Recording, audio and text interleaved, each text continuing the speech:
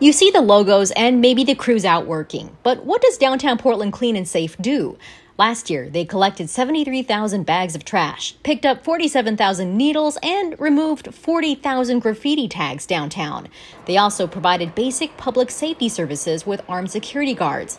On Wednesday, Portland City Council voted to renew its security and sanitation contract with Downtown Portland Clean and Safe for 5 more years at about $25 million. If we want to recover, frankly, we have to address this basic service gap that Portland faces right now. And Clean and Safe is one strategy for doing that. Commissioner Mingus Mapps was one of City Council's 3 yes votes. He hopes it brings downtown one step closer to economic recovery. But the reason now isn't because of COVID. People are avoiding Portland at this point because it is perceived to be a dirty city and a dangerous city. That's why it is incredibly important that we support programs like Clean and Safe. The only commissioner to vote no on the 5-year contract was Joanne Hardesty. She proposed a 1-year contract. There's this false image that somehow if we just pick up garbage and remove graffiti, then downtown is going to look like it did 3 years ago. Hardesty says her main concern with Clean and Safe isn't the cleanup part, but rather that it's part of an enhanced service district.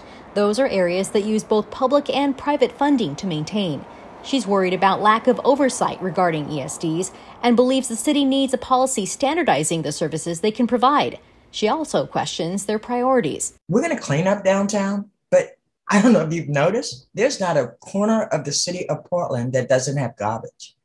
So clearly garbage cleanup is a symptom of a bigger problem. And a bigger problem is our neglect of people on the economic edge. I don't think that we have to do all or nothing. And I tell you, it's unacceptable to me to do nothing. But with that, Mapps says he recognizes the importance of debating enhanced service districts and how future city policies could and should shape them. We've built some flexibility into this contract so that when the council decides what the future of enhanced service districts look like, we can come back and revise that contract. I'm going to hold my colleagues to their word.